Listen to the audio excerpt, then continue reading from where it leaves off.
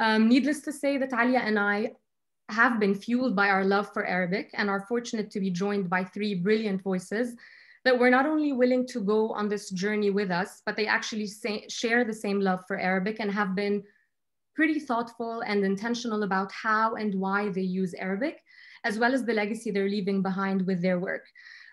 Join me to welcome, or in welcoming, our first panelist, Pascal Zoghbi, who's an internationally renowned Lebanese type and graphic designer of many superpowers.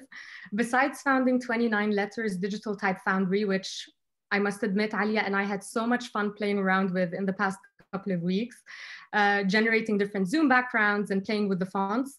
Pascal is a design educator and author whose creative journey has inspired us firsthand and many others, I'm sure. Based in Madrid, he pulls inspiration from his cross-cultural approach to type and media, which is ever present in his work. More than anything, we felt that there's an honest practicality to his voice that is both progressive and authentic at the same time, especially in the way he treats Arabic. He's developed an outstanding collection of contemporary typefaces that continue to revive and reimagine Arabic today, and we're very happy to have him with us tonight. We're also joined by Saudi-born Lujain Abulfaraj, who's the co-founder and creative director of Twothirds Design Studio, which we love. She's also the co-founder and previous design director of Twothirds magazine and the founder of Akwan, which we'll be specifically talking a lot about today. Lujain's deep journey, which on one hand is synonymous with visual design, Arabic typography, and calligraphy, has taken an interesting dimension in 3D, where she's ventured into experimental design projects that have been catered to this region to curate experiences and solve problems in new and reimagined ways. You'll all see today that she's all heart and that she brings that to her work very honestly and very genuinely. So thank you, Lujain, for being with us tonight. And last, but certainly not least, we're joined by Maryam Wissam Al Dabbagh, who's a writer, a researcher, and co-founder of Rouya Consultancy, which specializes in cultural communications and public relations. Maryam does not know this, but she's inspired me from the moment I met her a few years ago, because she struck me as a force of nature who will contribute tremendously to the arts and cultural scene in the region. And she's done exactly that, especially in the way she has been breaking boundaries and filling gaps relating to how we express, communicate, and engage creatively. Her insight when it comes to language dynamics will surely be enriching to all of us tonight. And it's a result of her ongoing research and the different editorial and curatorial projects that she's been involved in. So thank you, all three of you, for being with us tonight.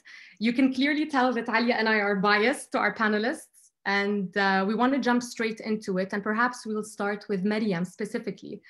I'm pulling you in because in our earlier conversations, as we were trying to unpack what's working, what's not working, what's missing when it comes to our creative process in Arabic, you've shared something that resonated with us rather deeply, and we've been quoting you ever since, which is ملكة القلب بالعربي. It was very difficult. Alya and I almost wanted to print it on T-shirts and on caps and just arrive with those tonight. But if you can elaborate a little bit more and get us started, just share with us why and how is it that ملكة القلب is بالعربي, and actually lead us a little bit and share with us why Arabic has been so central to you in your work. And of course, we invite Lujain and Pascal to chime in afterwards, because we'd love to know the role of Arabic in your work specifically and where you feel Arabic is missing from our creative process as a whole. Thank you so much, Farah, for this great introduction. I'm very humbled by your kind words, and I'm obviously honored to be with a great team of panelists, Pascal and Lujain. Pascal, I obviously know of his work, and Lujain is a really good friend of mine. It's very difficult to explain Malakat al-Qalb in English, pretty much because it really speaks about how the language is part of the relationship, the intense relationship between language and emotion, and the emotional attachment we have to language, and the linguistic attachment we have to emotions as well. My premise usually, to answer your question, maybe your second question, and maybe allude to the first one, is And I speak English very well. I write English very well. I'm a graduate of both American and British education systems, not by choice. This is literally what we are presented with in the Arab world and outside. بس أنا I learned الحب, love. I learned cuisine, الأكل. I learned language, اللغة. I learned religion and faith, الدين. I learned everything in Arabic. In my household. Both my parents are extremely articulate. They're very eloquent. They listen to beautiful music, Arabic music. They read amazing history and literature in Arabic and in English. But اللغة العربية, the Arabic language, was very prominent in the way that I was brought up. And obviously it became truly my mother tongue. And when we say mother tongue, it has a very strong relationship to the mother and the father and the family, and however we define them. But I did fall into the trap of thinking English is cooler. I am the millennial generation that I think Gen Z is now like hating on nowadays. So I am the generation that thought that, you know, speaking English is much nicer than speaking Arabic. When I went to the American University here in the UAE, I was taken aback by this culture of openness that I thought didn't exist within the Arabic language. But also I am a child of wars. So the moment I opened my eyes, my home country, Iraq, was unfortunately under either an invasion or a siege or a war, which also in a way amplified and intensified my need to reclaim my Iraqiness and reclaim my Arabic. Fast forward maybe 5-6 years, I found myself working in the arts and culture when I was probably 21. And I started realizing, and that was at the very beginning, and we've had 2-3 exhibitions a year in the UAE. I found myself noticing that all of our cultural production and artistic production, I'm talking predominantly about Dubai because Sharjah is on a completely different league. Sharjah has always been great in bilingual sort of outreach, if anything, Arabic outreach. But in Dubai, where I worked, I found that most of our production was in English, and I found that to be a bit odd, given that the artists were Arabs or the audience were half Arabs or. So I started some sort of an activist kind of work where I would knock on doors and ask to translate for free. I would just translate your text for free until I realized I shouldn't do things for free and I need to eat. So I started charging very minimal for my translation, which was not great, but it was good enough at the beginning. وتطورنا, and I developed my practice. I moved on to do 100 jobs later on. And while also writing and translating on the side for specific cultural spaces and artists and writers and curators, until I realized, after 10 years of doing this research and developing my own glossary and reading so many texts in Arabic, that I've actually developed a language of my own. So I started really truly writing in Arabic rather than just translating. So I would read the English text and I would write it in Arabic, and specifically in the arts and culture and design. And yeah, this is how I really think that the language, any language, can offer so much depth and a different perspective on any topic we talk about, specifically design. But what's interesting about writing about culture and art is that design and art are languages on their own. So design is a language, and الفن والart is a language as well, but a visual language. So how do you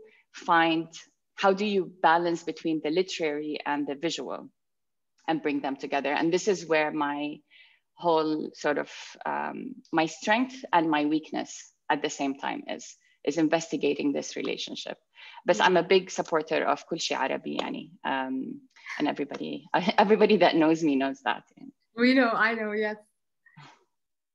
Pascal and Lujain, we'd love to hear from you, but I see that you're both muted. So just to make sure that when you chime into the conversation, make sure that you're unmuted. We'd love to hear from you with regards to your work, the role of Arabic in your creative process, your creative output, and also what you feel Arabic is missing right now, if anything. Pascal, should I go or do you want to go? Yeah, please go ahead. Okay. Hi, everyone. So like Farah introduced earlier, I'm Saudi, but I didn't grow up in Saudi. So I only lived in Saudi till I was 8. While I was in Saudi, my education was purely Arabic. Not only that, but I was actually in the class, like we had 6 classes in my grade. I was in the class that focused on Quran. That means by the time I was 8 years old, I think I memorized 5 like parts of the Quran, which is a lot for a kid. You can say any word and I'll just tell you what it says. But my Arabic was really good. It was really, really good. My English was nothing. It was like I barely spoke in English. We moved to Kuwait around that time and I went to an American school. The transformation, of course, is day and night. In Saudi, where I had like a class for handwriting, a class for tajweed, which is like how to read the Quran, a class for memorizing the Quran, a class for the rules of Quran. Like there were so many classes that I had in Arabic versus in Kuwait, it was just 1 class a day. Everyone's level was way below mine. Their handwriting was horrible. Like I'm not like dissing them. They know that. Like my friends used to know that. And I was like the nerd in Arabic. I didn't study for Arabic, for any Arabic class, any Arabic exam till the day I graduated. And I was always an A student. So it's not that I didn't like Arabic, but I just didn't feel like I thought like I knew Arabic, you know, and I guess I also took it for granted. I studied in AUS in Sharjah.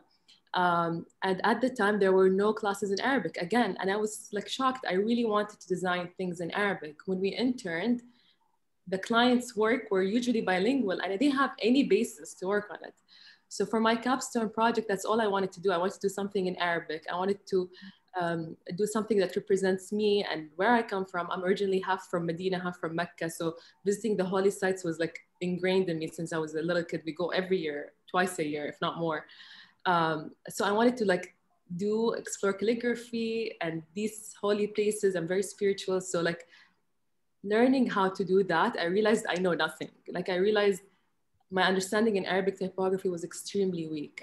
I went to calligraphers, to classes, and like really had to teach myself. And that's something obviously we brought up to AUS and they worked on that. And Pascal can tell you more about this probably. Yeah. But it became part of my, like it's something that I valued very much as a designer, that I wanted to always show that Arabic can be cool. Because I felt like people didn't think Arabic was cool. And I was shocked, like even in school, you know, Arabic was like the EU class, the EU teachers, the EU whatever, everything, like they didn't connect with it. So I felt like I want to make Arabic cool, or like, you know, like I was always like, I felt like Arabic was branded and I wanted to play around and play my role as a designer and not do that. And I do that with Sarah Al-Arif, my co-founder in Twothirds. And then again, I became a mother eventually. I'm a very nerdy person, as I mentioned. So I was like reading about like kids and how to raise smart kids and what kind of, you know, like doing all my research. I didn't have anyone like any mother friends at the time. So I was like, okay, I need to figure this out. I need to be awesome. And all the resources, all the books I read were in English. So when it came to applying it unconsciously, I applied them in English and I didn't realize the impact it would have on my kids. My kids spoke only English and I only realized that by the time they were 3-4 years old. Because I was applying all the tips, like speak to your kids. It says speak to your kids this way. So I would speak to them this way, exactly like the book told me. But I didn't think, if I don't speak to them in Arabic, like it just never crossed my mind. And it's insane. I realized the importance of awareness, the importance of having tools and resources that can educate mothers and help mothers like read good books to their kids. And that's kind of my journey into Akwan. And that's why I started Akwan. I'll pass over the mic to Pascal.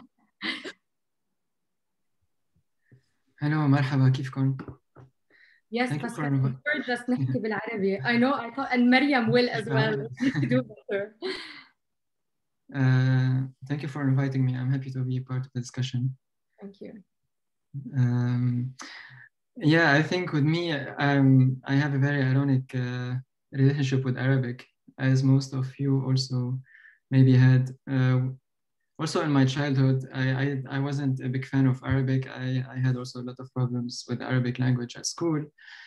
And I didn't actually become interested in the Arabic until I was at university, and it was through the typographical aspect, it was through the visual aspect. So my entry point into the Arabic language was through the Arabic typography and calligraphy and not the other way around. But also from now, I always, especially when I left Lebanon and I living abroad and I speak less Arabic, I know now that Arabic is really part of me as a person, as a human being.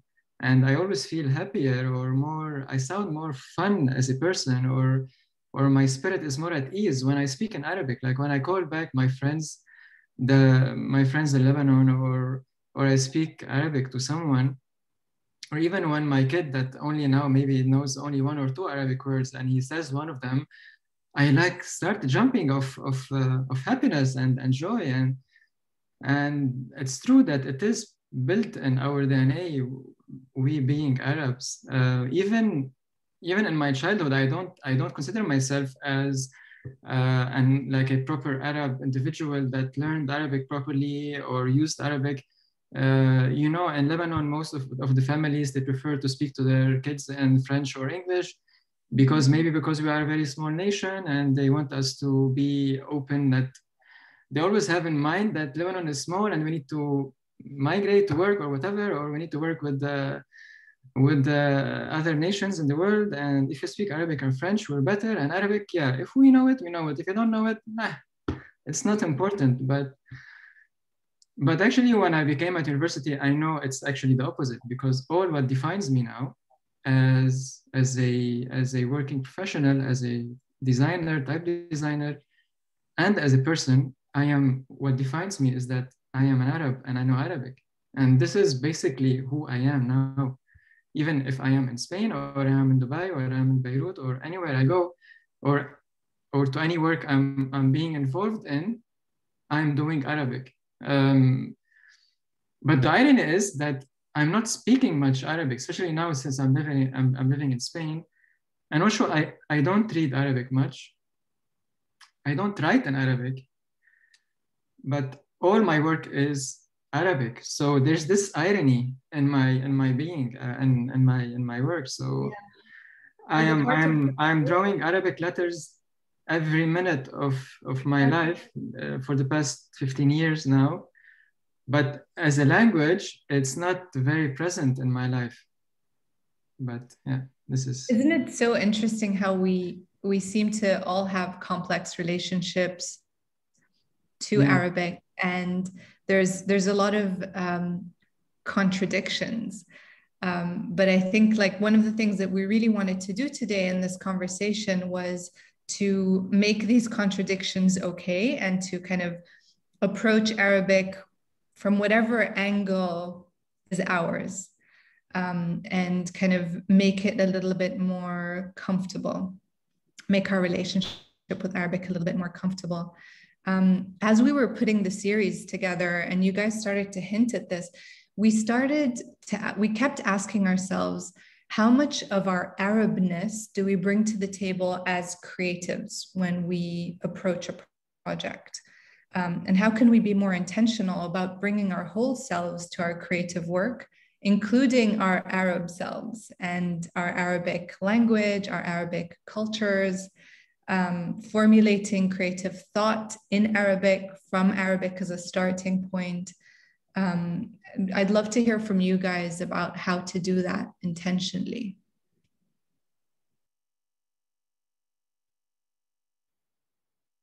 I see Maryam. It's a tough one for someone like me, because I don't have obviously I have a complex relationship with Arabic, but I don't have any tension towards using it. I can flip now to Arabic and promise you not use an English word for the next hour, which used to be extremely challenging for me, let's say 10 years ago. But now I'm very happy to, ما عندي مشكلة, I don't have a problem speaking بالعربي or speaking in Arabic, but I've been reflecting a lot lately on this idea of the Arabness, and language is one component of this Arabness. Arabness is a culture. It's what Pascal just explained, like it's ingrained in him. It's something that he exclusively works with, but he doesn't necessarily use the component of language in his day-to-day, But I've been thinking a lot, and I have absolutely no conclusions. and I'm not making any conclusions. But حتى with the way that we work, I want us to think a little bit about professionalism, right? This concept of professionalism. It's pretty much a Western construct, right? So these are values and ethics in a specific way of how to conduct work or how to do a business interaction that we've inherited from the West. So you need to look like this. You cannot have curly hair. You have to tie your hair, and you have to do this, and you have to wear this, and you need to wear a suit. And then, of course, it continues. Don't show emotions. Have a straight face. Don't indulge, and don't do this, and don't do that. And there has been an amazing movement back in the West as well of sort of countering this, right? And saying that we need to resist these notions that were put by different people or by the others. And I'm now reflecting on this idea of Arabness and the way that we work. We're extremely generous with our emotions and with our kind words and with our pleasantries, and they're not hypocritical. They're genuine.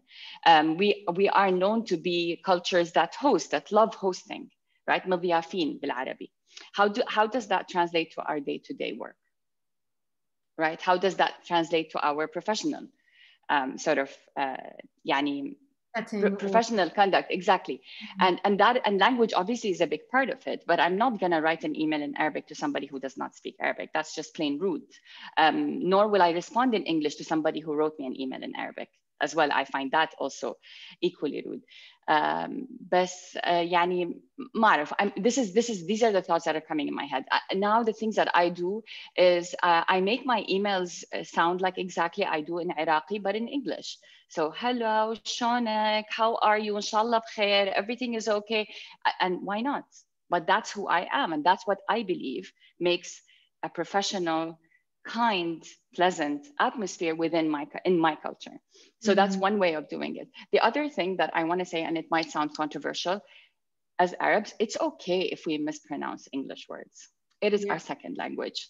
This obsession to have an accent that is super similar to an American or a British or a Canadian or an Australian is really unnecessary. And I am always happy in a meeting when I don't know an English word. And I would make it intentional that it is my second language. And the fact that I'm so eloquent in it is such a great thing. And you should applaud me and applaud anybody who masters a second or a third or a fourth language. Right? So command this idea, this obsessive need, we pronounce everything like we hear it in the movies is not necessary. It's okay to mispronounce. And I also do not appreciate all of these jokes about Arabs not pronouncing the P and the B. Yeah, but so what? People who speak English can't pronounce kha and the, right? But we don't. Yeah, we don't see it. And it's unfortunately coming from us. Yeah, Adi, some of my best employees do not pronounce the P. They're the best, they're the most intelligent, and they write fantastic emails, but it's not their first language. Who cares? So I feel like these little things that I do that maybe release some of that tension that I have about this obsessive need to perfect two languages at the same time and navigate them so smoothly without falling.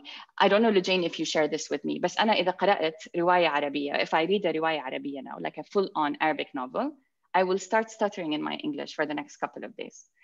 I'll be like, what is this word? But then when I read full English, I'll start stuttering in my Arabic. Yeah. And it's just the way that the beautiful brain works of bilingual and trilingual people. So this is my take, which I don't know if it answers your question, but something I really wanted to say about pronunciation. I love it. Yeah. Thank you, Maryam. Lujain, do you want to share? No, I actually want you to repeat the question because I feel like I lost it. لا ده أقول إنه أنا when I read my question or Farah? Farah. Alya. Okay. Was it Alya? Sorry. Yeah, sure. Thank you, Maryam. That was a really interesting perspective. So, Lujain, we're talking about how much of our Arabness do we bring to the table in our creative work? How much of our Arab culture? And I think Maryam looked at it from a professional perspective, like how much of our Arabness do we bring to our work as professionals? I'd love for you to kind of talk to us about it specifically from a creative angle, like how much of your Arabness do you bring to a creative project, not just in like in form, not just in using Arabic in form, but actually in the way you're thinking and your problem solving and the way you go about kind of approaching the project? So most of our projects in Two-Thirds are client-based, and most of our clients are from the UAE and Saudi. And our instinct is always to go back to roots whenever we start any research, like the roots of their story, the roots of similar stories in the region. So we're very, we're very attached to the Arabness or the culture of, if it's connected to the project. Obviously, if it doesn't connect, then that doesn't make sense. But obviously, when it does, then that's important. Also, there was a phase, I believe, like with entrepreneurship in the UAE. In the UAE, it passed. In Saudi, we're still in the middle of it, where they love when a brand looks like it's min barra. Min barra means it's imported from outside the Arab world and brought in. So they want to look like min barra, and they want to look like they're not Arab and they're like from Europe. And it's like, but why, And this phase happened in the UAE, and I feel like it's fading away. And now people are actually embracing that identity, what we have to bring into the table as Arabs. We had that connotation that it's either, if it's Arabic, it's going to be outdated, old school style, very heavy, versus, if it looks like it's min barra, then it's cool and young and people would want it, and it's more appealing to the general public. But I see this shifting, which is great. And I think us as designers will play a role on showing that it is possible, and it's very much possible, and actually can be is an advantage to have your own story to tell, to have your own identity built around like a new concept. You don't, although we're inspired by our roots, but you shouldn't use them as they are. You are refreshing them with the new story you're telling, with the new brand, with your new concept and all of that. So yeah, we have to balance. Like a lot of people think if it's Arabic, that means it's old. No, it still can be more. And we see this from the beautiful designs that have been shared here in the screenshot, like, and online. Like now, a lot of new designers, even like seasoned designers, are doing really amazing work that shows how awesome Arabic is. And now we get requests. Mostly the clients that come to us, they come because they're like, we love your approach to bilingual design. You make it work. I like that shift that's happening because we stand our grounds and we show our clients what's the best way to approach these concepts. And I think the intention shows in your work, Lujain, like your intention to bring Arabic and your Arabness to your projects. It shows, and I think that's what seems to draw people to you. Pascal, do you want to chime in here? Yeah, well, me, as you know, I'm an Arabic type designer. I also collaborate for our other scripts, but basically I'm the Arabic designer. And basically all my work is based on the Arabic language, calligraphy, typography, and culture. Also as an educator, when I was in Beirut and in the Emirates, when I taught, I always was teaching typography classes and gave like Arabic type design courses. And I was always trying to give the idea that we as Arab designers, we have this extra gift, which is the Arabic script, which is the Arabic typography. And this is what distinguishes us from all the other designers in the world. And if we really master it and we know how to use it, we can make a difference in our community as an Arabic community and in the world as an Arab designers. And this is what always I think of as an Arabic type designer. I need to master my language. I need to master my script to distinguish my work from all the other designers in the world. What is the difference between me and an American designer or a Japanese designer or a Chinese designer?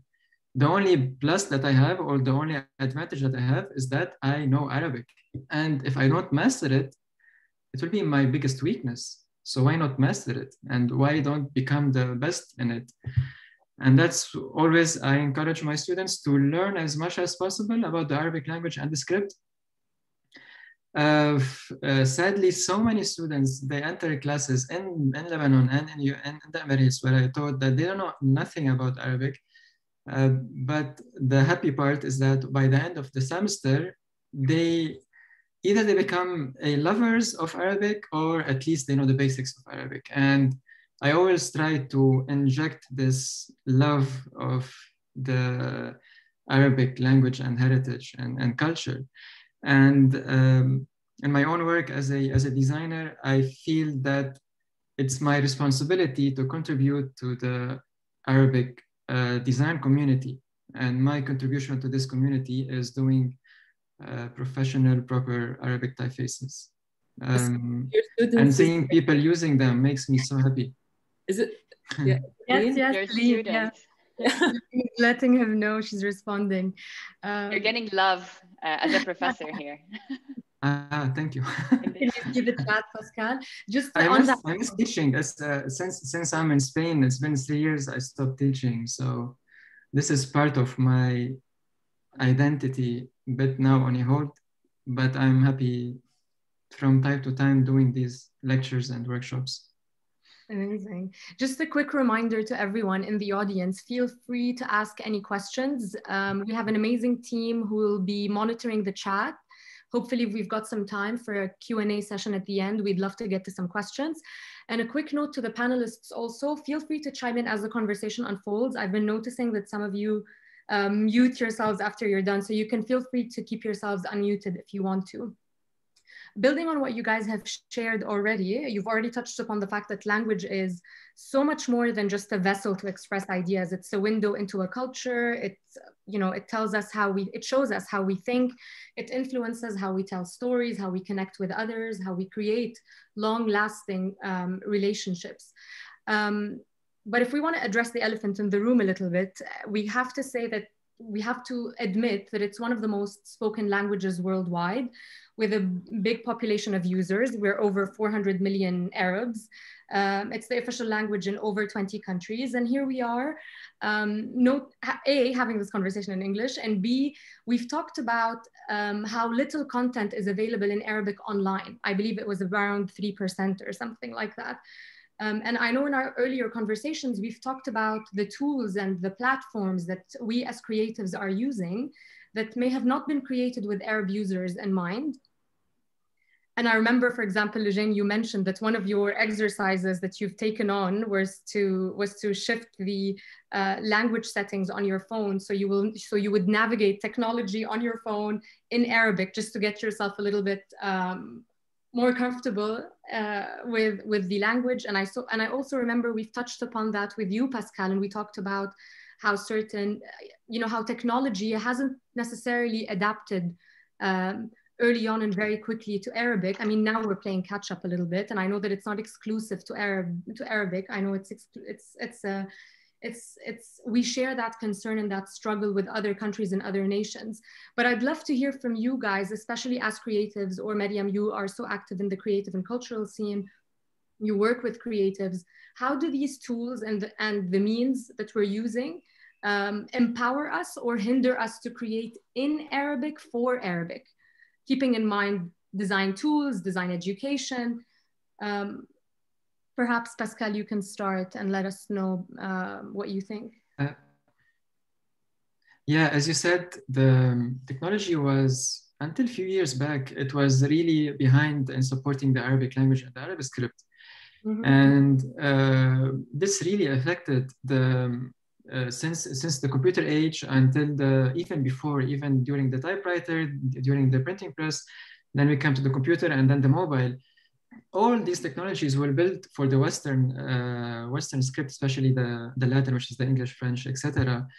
And the Arabic script was always suffering from that. That's why we, at the beginning, we saw this Arabici kind of chatting that we use for chatting. So we use the English words to write the Arabic, and we use the numbers 7, 5, and 2 for the missing phonetical sounds.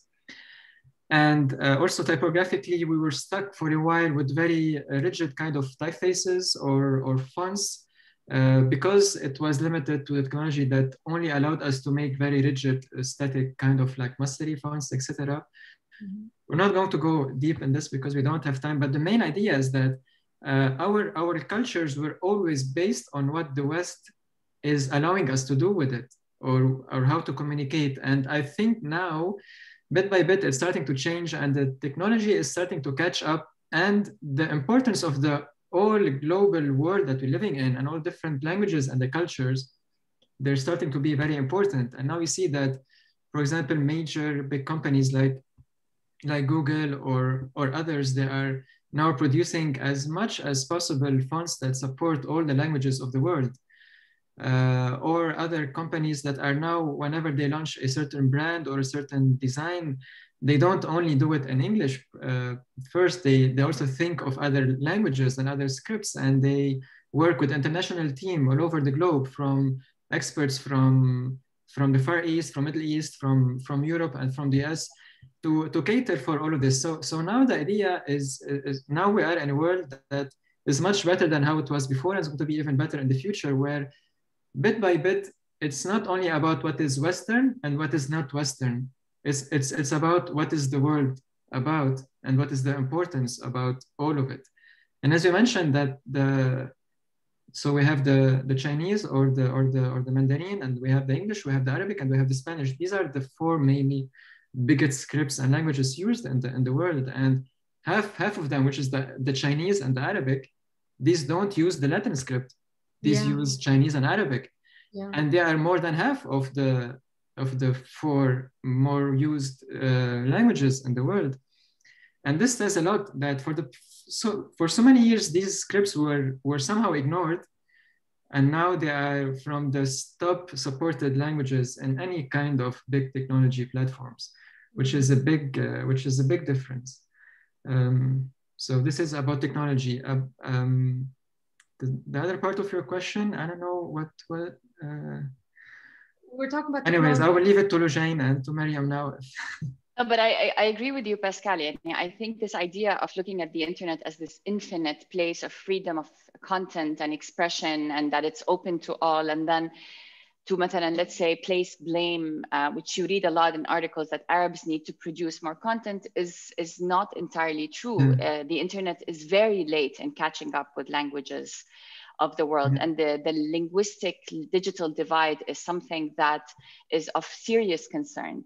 The relationship between language and the internet is now discussed in policymaking. It is something that is actually discussed in political forums and in strategy forums. So it is a big question, and we are playing catch up now. So it's not that we do produce content in Arabic, but it's unfortunately now, if the language you speak is not a digital language or a language that exists in the digital world, does it exist? Right.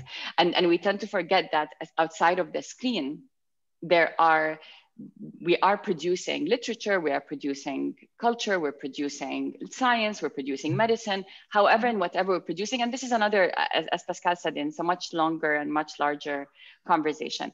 But I just also want to point out that we are now speaking in English in this session about the Arabic language. But if this session was being in Beirut, it's impossible that they would be speaking in English. مع انه بس انه مثلا لا شوف هلا في مثلا in the Lebanese, يعني انا I've attended a lot of conferences through Zoom because of Zoom's gift in the last year in Beirut. When it's about the Arabic language, they will speak in Arabic, and they're very open about the influences of the French and the English language into their language. بس السيشن بالعربي نفس الشيء ببغداد. If this session is now being held in Baghdad, it will be spoken in Arabic if it's indeed about the Arabic language, and they're happy to speak in English about something else. بس إحنا عندنا مشكلة هنا. We have a problem here in assuming audiences, assuming our capabilities in listening to what these audiences speak, and also always prioritizing English. And when we as cultural producers prioritize English, then we are part of the problem. Yeah. عرفتي شلون؟ لأنه مثل ما قال باسكال، يعني كمية الناس اللي يعني the number of people that speak Arabic in the world is huge. Yeah. But we are assuming that the audience that we want, not assuming, the audience that we want is the audience that speaks English. فهي يعني there is a responsibility مثل ما يقولون بالعربي المسؤولية تقع على عاتقنا. It falls on us as cultural producers, and it obviously falls on the larger institution and the larger, like the establishment and the internet. And obviously we are not producing enough content. بس يعني أنا بطلت. I stopped in the recent years placing blames on the other and looking at myself. طب أنا إيش دا أسوي؟ أنا what am I doing? How am I? And I have a circle of influence, guys. Even if okay, yes, I'm not an influencer, but I'm a micro influencer. I have 1,000 followers on. No, but anyway, I don't get paid for anything. Like if I use a bottle of water now on my Instagram, nobody paid me for it, like influencers do, you know. But I'm not an influencer in that very unfortunate traditional sense now. بس الفكرة هي إن we're all micro influencers. كلنا. And arguably even stronger than an influencer with مثلا let's say 1 million follower and 1 million bot. Right? فإحنا شنو مسؤوليتنا؟ إحنا إيش بدنا نسوي؟ يعني I always keep asking myself وما عندي جواب. I don't have an answer. بس سؤال. Yeah, but just to build on what you're saying, the people you influence are the people your sister, your kids, your you know what I mean? You have that's a start. And that's kind of what, when it comes to my personal story, it's what woke me up about this is my kids. Like when I saw them not being able to speak English, I was like, okay, I have to set an example to them first. I can't just say, كلام عربي, you know, and if I'm speaking English to other people or to them, or so when I talked about technology and switching the language and my thing is it was because I realized I couldn't speak Arabic without speaking English too. Like I couldn't find words. The words would come to me in English before Arabic. So someone sent me that there was the study in the phone setting, because you use it like most of the day, plays a role on that, like on you thinking in English and all of that. So I was like, okay, challenge accepted. I'm changing my phone to Arabic. Of course, it was a nightmare. Like for a good 3 months, it was an ultimate nightmare.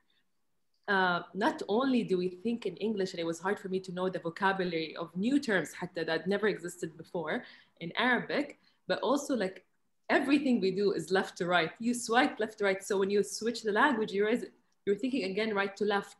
So when you look at the screen, because we all have our settings on English, or most of us, you will look left. But after a while of having it in Arabic, I look right, and I notice a difference between me and my kids now. Like even when I had a list of words in Arabic written on a board, and I asked my daughter to write that, she chose to write the word on the left first. So I was like, no, in Arabic you look right. But it's so deeply ingrained in us, and it was a lot of work. And I remember when I decided, like, I'm gonna start speaking in Arabic more and all of that, I started getting so frustrated to speak in English, and I don't want that to happen. I want us to be able to speak fully in English and fully in Arabic. And I can read kind of Pascal's mind when Maryam was, correct me if I'm wrong, I like to feel like I can read people's minds.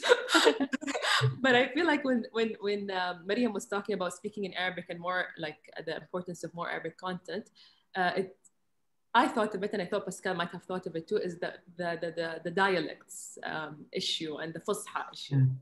Yeah. So like one of the things that leads people to speak in English is when you have a group of Arabs from different parts of the Arab world where they don't necessarily understand each other's accents, or sometimes worse, point out or make fun of each other's accents. So they choose to speak in English instead.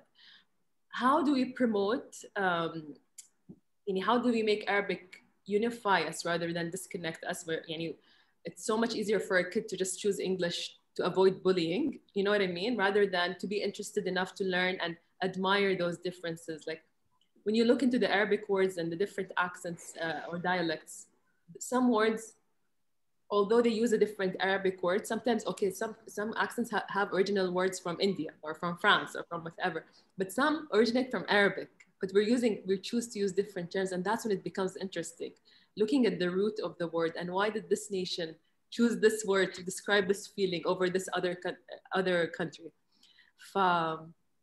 It's always interesting. Like, do we do more content in our accent, like in Saudi, for example? Why is it okay to do a podcast in Saudi versus publish a book in a Saudi accent? Like, you won't feel the same, and you will be more comfortable listening to a podcast in a Saudi accent, but maybe some people will give hate to a book published in a Saudi accent or Lebanese accent. No, absolutely. I think that's a very interesting way of putting it. And the book has to be, a published matter has to be very different than an auditory or a video kind of content. And I think it's something we said in our previous conversations about this idea of uniting us all. فكرة العربي الفصحى.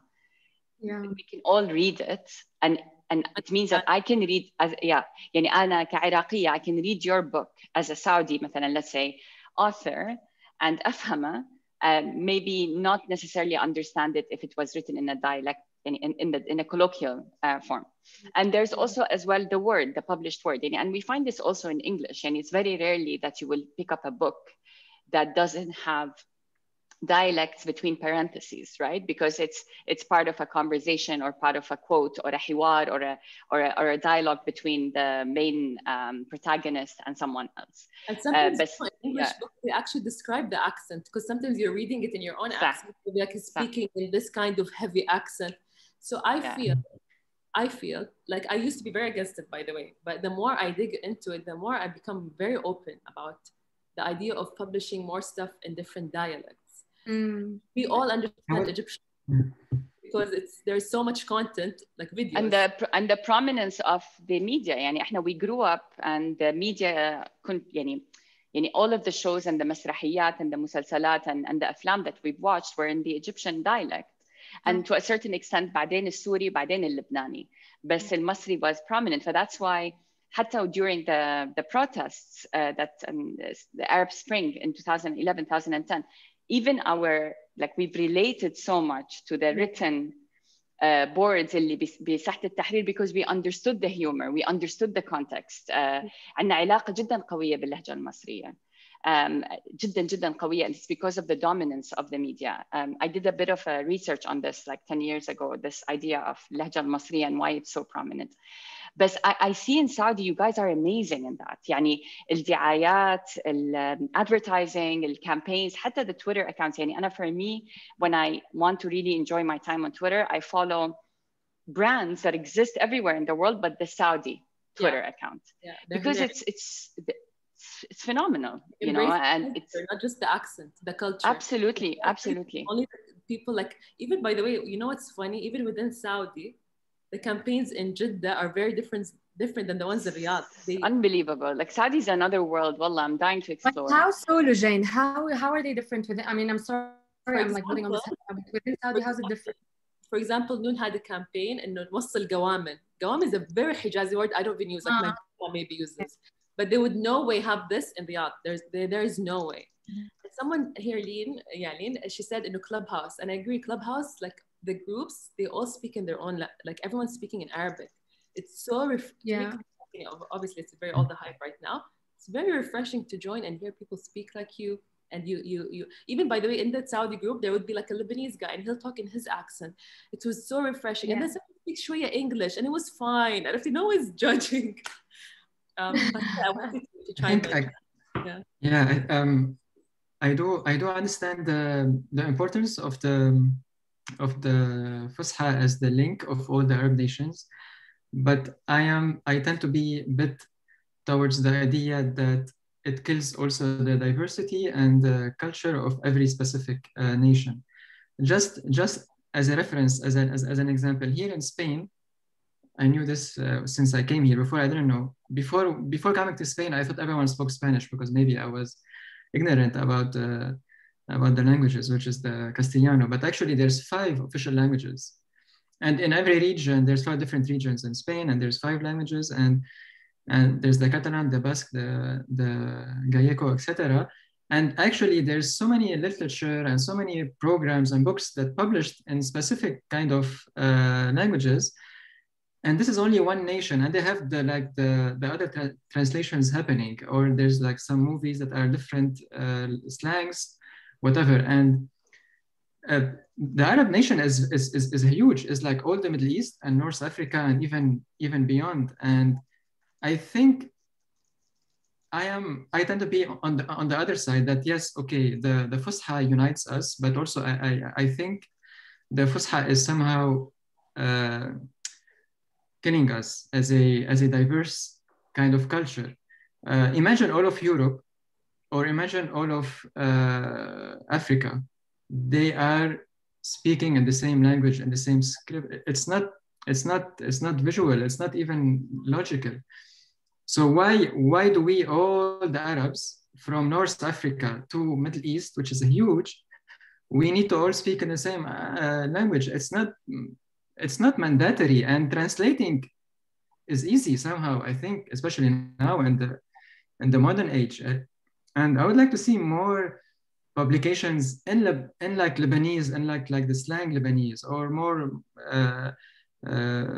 whatever it is, books, movies, songs, or we spoke briefly before about how the publishers or the creative music industries that decided to do stuff in Arabic, especially in Lebanese or in Saudi or Emirati, they became more famous than the ones that stuck to the Fusha. And I don't know if you want us to name some of them, but feel free to. We can and name. We played at the beginning of the yeah, episode, like so many, like I can name some few from the Lebanese community. Like for example, in the music industry, we all know about Mashra Layla, and also we know about Tanya Saleh, and we know about so many others. And these artists or singers, they decided to do it in the Lebanese slang. They didn't want to sing in the Fusha like all the other Arab pop artists. And at the beginning, everyone was telling them like, you are going to be failed, no one's going to listen to you, it's going to be only like very local, very small. And then these actually were the kind of creatives that they became internationally known. And also in the publishing sector, like for kids, we have like, for example, Dar Umbos, they said we're going to do it only in Lebanese slang. And also they were fought by all the other publishing houses, and then they were proven wrong again. And so many others. I say, and now we are speaking about the negative space. Why there isn't a negative space, or there is a space that every nation can legalize its own dialect into a certain written language and keep the Fusha also? Why don't we have a Lebanese language and the Fusha language? Why don't we have the Saudi language and the Fusha language? Why don't we have the Egyptian language and the Arabic language? Written down with its own grammar, with its own. But it's very difficult. This would be amazing. No, بس يعني مثلا you take Iraq. sorry, but even one country, the accents are so different. Also exactly. It makes it sorry, before I give you, now I made like a big bomb, and now it's going to. The other point is that I find difficult is the teaching, especially for kids. And now also I'm teaching my kid. It's very hard to, and also I see myself, I struggled as a kid with the Arabic, and now I see also my nieces and my kid at some point, they compared to the Arabic French, they learn to read and speak in the same way. But in Arabic, we don't learn that. We learn to read and write differently than what we want to speak.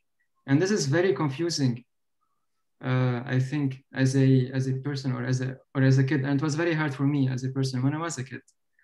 And I see it now with younger people. So why not a Lebanese student in Lebanon would learn Lebanese, and also on the side, they can learn also Fusha for the more serious kind of, I don't know if this is possible or not, but imagine here, for example, in Spain, they learn, for example, Catalan, like people in Barcelona, they learn Catalan and they learn the Castellano. And people in Galicia, they learn Gallego and the Castellano. The Castellano is the Spanish that everyone knows. And then they learn also their own slang or language. It's not a slang, it's their own language that's only spoken by few millions in this region only. But they learn it at school, and there's a lot of publication about it. So, but why not? This brings up, Pascal, this brings up a lot of socio-political issues as well, because what also, the Lebanese right accent? Like, is it the Beiruti one, or is it the one from the Janub? Well, is it the one from Trablus? You know, because they speak differently. Like if you come to Iraq, the prominent accent that everybody like loves, and like, you know, whenever I speak it, they're like, oh, Kadam Sahar, Majid Muhandis. That accent is washed very like very, very watered down Baghdadi accent, mine, and not theirs. But Ani Aslan from Mosul, and our accent, if I speak it now, it's very much understandable, but it sounds nothing like the Baghdadi accent. And the Lahja from Basra sounds nothing like the Baghdadi. So then there's an issue of what is the Iraqi accent, right? And this is already a socio-political like tension, or geographical tension. And why is it that we put so much prominence on the capital, like the capital is the narrative, right? Like when you talk Iraq, you say Baghdad. When you talk Syria, you say Dimashq. Like Halab doesn't matter, or like Mosul doesn't matter. And same goes for Saudi.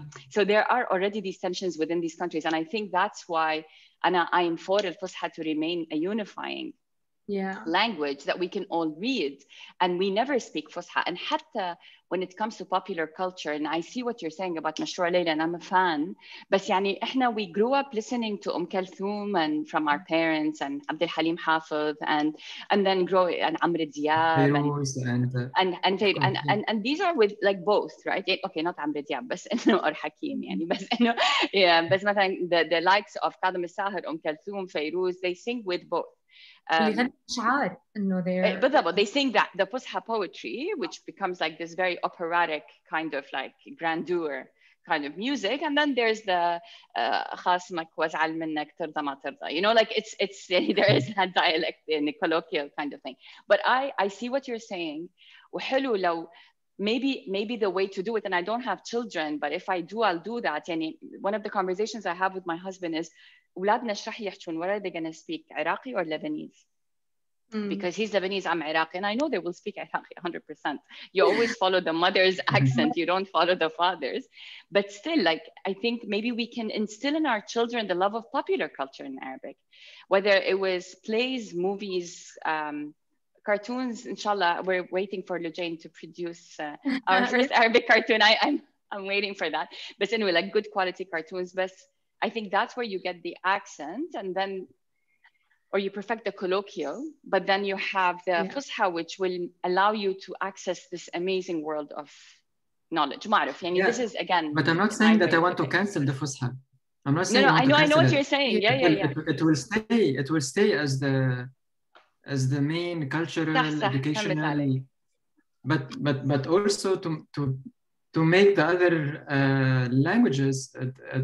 And actually what we did together, and actually what the viewers now are seeing behind us, is only the word marhaba, how it can be said by different kind of people from different nations. And it's not only about different slang, it's about different language. Like we said, like the word marhaba, it might come from the Syriac, like it's more like the Crescent area, they maybe use it. It's coming from the Syriac, etc. And others come from the early Arabic or different. So there's different roots actually.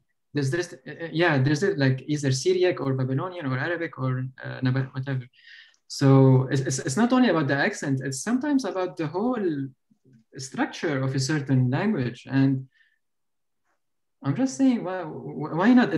It might make life easier for the kids at least, and for the common life. And Alya and I were thinking, it's like saying you have Latin, and from this Latin language you have French, Italian, Spanish, maybe on a smaller scale. But just to make a comparison. But this also exists everywhere. Like I spoke about Spain, but also if you speak about India, if you speak about China, if you speak about Korea, like I don't know the numbers, but like in India, I'm sure there's like a handful of languages that are spoken, and not even languages. There's even different kind of scripts that are used, and also in China and also in Korea, and they all use them. Maybe there's one more dominant because it's more popular, but it doesn't cancel the others. They have access to all of these languages, and if you want to do like a typeface now, like now I'm starting to understand a bit more scripts, because we at Mental Letters, I'm trying to collaborate with other people from other world to do other scripts than Arabic and Latin. And now I'm thinking, okay, what about trying to go to I feel like we could have like a whole conversation about this, like dedicated only to kind of unpacking everything that has to do with language adaptability, developing hacks to make it more accessible, more relevant and colloquial. But anyway, I hate to kind of shift gears because I'm conscious of time, and I'm glad for that a lot of our members have stuck around. This is dragging a bit longer because the conversation is so great. I want to bring it back to design. I want us to kind of put ourselves back through like looking at this through the lens of design, understanding what negative space is about. You guys touched upon a lot of interesting things.